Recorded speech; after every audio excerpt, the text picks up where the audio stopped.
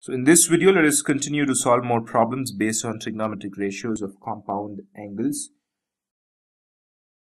Alright, here we've got a question which reads like this. If cot alpha equals 1 by 2, don't worry about alpha, beta, and all those things. They're just another angle like theta.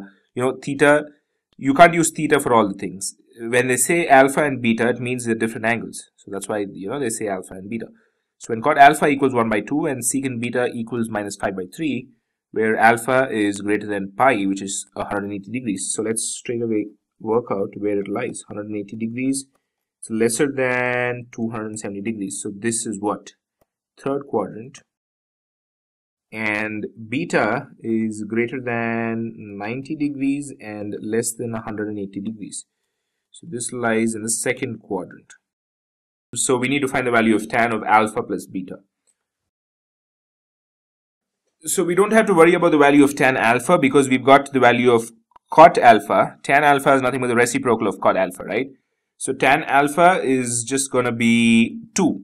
So see, if we have to find tan of alpha plus beta, we first have to know the formula for tan alpha plus beta, which is tan of alpha plus tan of beta divided by 1 minus tan of alpha times tan of beta. So we have tan alpha, which is 2, right? Because tan alpha is nothing but 1 by cot alpha. So therefore, tan alpha is going to be equal to 2. So we have tan alpha. We need tan beta. Now beta lies in the second quadrant. Beta lies in the second quadrant where sine is positive, not tan. So therefore, tan is going to be negative there. Alright. So how are we going to find that? We have sec, right? There is an identity which involves tan and sec. 1 plus tan square beta equals sec square beta. So tan beta is going to be equal to negative of square root of sec square beta, secant square beta, minus 1. Negative because beta lies in the second quadrant where tan is negative. So we have tan beta is equal to minus of secant b is minus 5 by 3. So sec square beta is going to be 25 by 9 minus 1.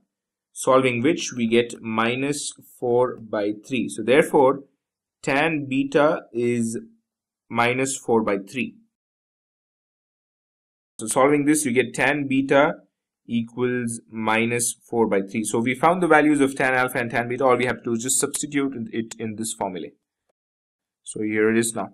We have tan alpha plus beta equal to tan of alpha plus tan of beta divided by 1 minus tan of alpha into tan of beta.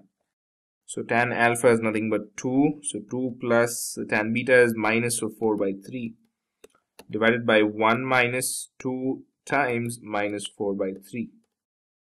Solving which we get 2 divided by 11. So there ends this problem as well as this video. Pretty simple one. All we have to do is the major things that I like to suggest to use that. If you would have noticed in this problem, you had to use this identity, which was done quite some time back. So recall your identities, they'll come to use in any time. It doesn't have to, be that particular subject. You're going to keep using them throughout now. So do use them all. Do not wait to learn these. And of course, this main formula here, tan of alpha plus beta, which is equal to tan alpha plus tan beta divided by 1 minus tan alpha into tan beta. And of course, these things should be known. These are the most basic. And this is never going to end. You need to find out every time in which quadrant that particular angle lies, depending on which you're going to find out if a particular trigonometric ratios is going to be positive or negative. So those are the things. Otherwise, that's it for this video. I'll see you in the forthcoming videos with more problems based on trigonometric ratios of compound angles.